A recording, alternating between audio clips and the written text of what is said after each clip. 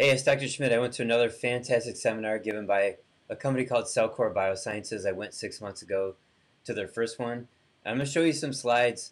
These slides were prepared by one of their founders, Dr. Jay Davidson.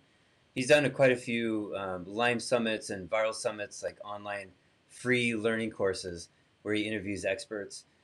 And so let's get into the subject right away. This is a new way to look at how the body heals itself. We're talking about cells in particular, and how if you get stuck in this healing process, you end up with predictable symptoms. There are four parts of a cycle that each cell goes through in response to an immune problem like bacteria, virus, fungus, or a toxin, some kind of a stressor. So let's go over these four parts of this cycle and see what happens if you get stuck in one of them. The box right here says there are 3 stages of the cell danger response. That's what we're talking about, CDR, cell danger response. There's stages 1, 2, and 3, and they comprise the healing cycle. These stages are triggered by stress or injury and controlled by changes in mitochondrial function and metabolism. So the mitochondria of the cells control where the cell's at in response to some kind of a stressor. Now 2/3 or 3/4 of the cell is filled up with mitochondria. You have 2,000 up to 15,000 mitochondria per average cell. So don't just think of a cell as being a cell membrane with one mitochondrion and one nucleus. That's what we're taught in grade school, but there's way more than that. All right, let's go over the circle. See at the top it's green, and then it's red on your right side, blue at the bottom, yellow on the left. The green part says wakeful activity. It says in the red font, integrated oxidative phosphorylation, aerobic glycolysis, and glycolysis. That means you have metabolic flexibility. That means you can use sugar as your fuel. You can use it, the electron transport chain and the Krebs cycle to make fuel, meaning ATP, and your body's functioning well. That's why I talk about fasting and ketosis, and then getting out of ketosis by burning sugar. Like eat a couple apples to get out of ketosis. So metabolic flexibility is this green state, and it's very healthy to be in that state. On the red, now you have some sort of a stress, injury, toxin, infection, adjuvant. That means chemical poisons added to vaccines. That's an adjuvant. It activates the immune system. Metals and pollution. So that is where the red is, the beginning of the red part of that cycle. It says eATP is increased. What that means is that the ATP leaves the cells and goes into the tissues, into the blood to activate the immune system.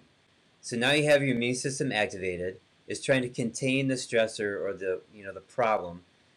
And now we have at the bottom blue. If you're stuck in blue, you have symptoms that's listed down there, and I'll get into more symptoms later with more slides.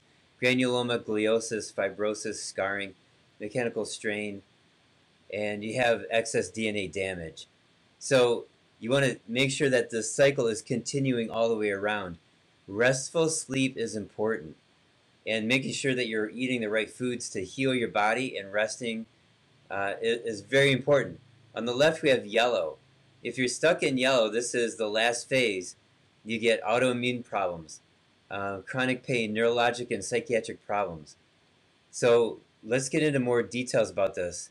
Regarding these steps, for any given cell, one step in the healing cycle cannot be entered until the previous step has been completed. So your cells are going through this all the time, and you just don't want them to be stuck in any one spot. If you are stuck in the first phase, where your immune system is being triggered, here's the symptoms that you get: allergies, asthma, sarcoidosis, which is clumps of inflammatory cells in the organs, skin problems, and like ringworm, and various changes in your skin, whether it's on your feet or on your scalp, or if you have bumps in your beard or something like that. That's the symptoms you get when you're stuck in CDR1, cell defense response, step 1. Here's an example of how your skin could look if you're stuck in CDR1. And here's another example right here, tinea versicolor. Rashes like this on your body, or like this. More CDR1 disorders are infections, chronic infections, aspergillosis, that's black mold poisoning, candidiasis, yeast, chronic yeast, chlamydia, toxoplasmosis, bartonellosis, that's like Lyme, syphilis. Lyme disease is listed next. H. pylori, gastric upset. These are chronic infections where your body's constantly fighting an organism. If you get stuck in CDR2, cell defense response 2, you can have diabetes, hypertension, heart disease, dyslipidemia, which is like high cholesterol, high triglycerides, inflammatory bowel disorders like Crohn's, ulcerative colitis, cirrhosis of the liver, which includes non-alcoholic cirrhosis of the liver, pulmonary fibrosis, benign prostate hyperplasia, meaning your prostate is enlarged, and cancers and leukemias. If you're stuck in cell defense response stage 3, now you have deeper disorders. These are a bit more serious. Not that the stage 2 disorders are not serious, but now we're talking deep neurological problems like autism, POTS, which is when you sit up and you lose your blood pressure and you get faint.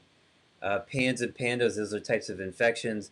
Chronic fatigue syndrome, post-traumatic stress disorder, fibromyalgia. These are chronic conditions that people have for years and decades because they're stuck in CDR3. Obsessive compulsive disorder, generalized anxiety disorder, major depressive disorder, bipolar, schizophrenia, migraine headaches, Parkinson's and Alzheimer's, MS, scleroderma, Sjogren's, which is like an infection in the mouth. It's usually like a yeast. Polymyalgia rheumatica. I've had patients with this, and we fixed them. Ankylosing spondylitis, one of the worst arthritides on the planet. ALS, traumatic brain injury. You can have a trauma, not an infection, but like a physical trauma to the brain, and your body's now stuck in cell defense response stage 3. And selective post-stroke syndromes and Hashimoto's thyroiditis. There's more. Psoriasis, eczema. These are worse skin conditions than the earlier ones I showed you when you're stuck in CDR1. Alopecia, so selective hair loss. Vitiligo, where the skin changes color. Rheumatoid arthritis, osteoarthritis, macular degeneration when the eyes are falling apart. Presbyopia, which is related to the vision of your eyes. And presbycusis, diabetic neuropathy, diabetic nephropathy, which is kidney failure, and then irritable bowel syndrome. The whole point is to mitigate the damage of the stressor, whether it's bug or toxin or injury, and then you're getting to the cause. You're cleaning out the bug, you're cleaning out the toxin, and then you're healing the tissue. In the natural healthcare world, there are multiple systems, and they all say the same thing. So there's this from Cellular Biosciences, and there's this from one of the people related to Cellular. Here's a company completely unrelated to Cellular, and there's 2 others that I can think of, plus mine. So right there, there's 6 systems from different people who have come up with this solution of, if you're going to heal your body, remove the stressors, and then heal the tissues. And the question is, how good are your products and how good is your diet? It comes down to products and supplements and diet. So the main thing is removing the bad stuff. So removing the initial stressors. Now you can have parasites or mold in your body for years. You can have toxins for years. You can have an exposure to radiation and you didn't know about it when you were a kid, and it's still in your body emitting electrons, damaging your body for years. So the question is, how good are the products that you're taking to remove the radiation, to remove the parasites and fungus and et cetera, and virus, etc. So one thing I learned this weekend, and I figured this out back in 2007, I thought that 80% of Americans have parasites. At the same time, Dr. Oz on TV said that 90% of Americans have parasites. Well, what I was told this weekend is, here's a test to see if you have parasites.